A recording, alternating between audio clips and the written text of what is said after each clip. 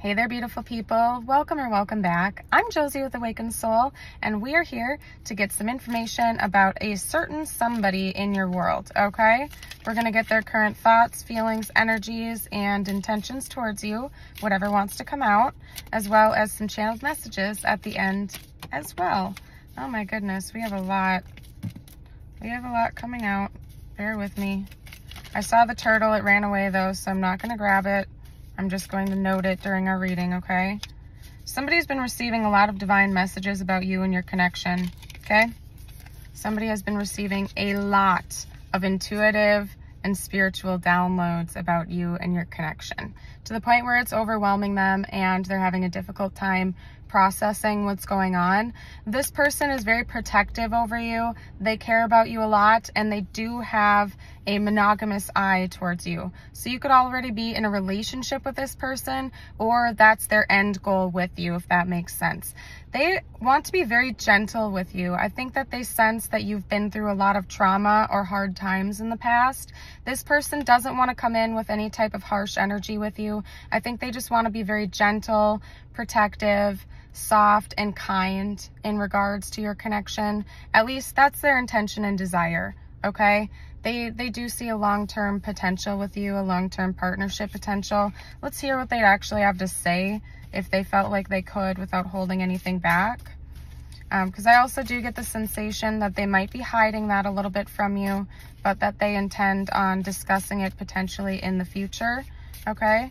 Let's see what they'd actually have to say. Please, spiritual team. There we go. That one wanted to poke out. We have I love you. And then this pink one. I can't forget all of our moments together. So this could be somebody from your past or somebody that you have history with, for sure. Okay? I think they think about you a lot. We also have maybe in the next lifetime. So they could be feeling as though you're slipping away from them. But they know that you two have a connection that defies time and space, if that makes sense. Okay? What else do we have? What else would their person want to say to them right now if they felt like they could? I just saw I've been sending you signs, so this person could be hinting at things towards you, either literally or through dreams or something like that. We also have you're my angel.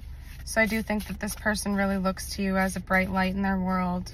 Okay? I think that you've lit them up in many ways.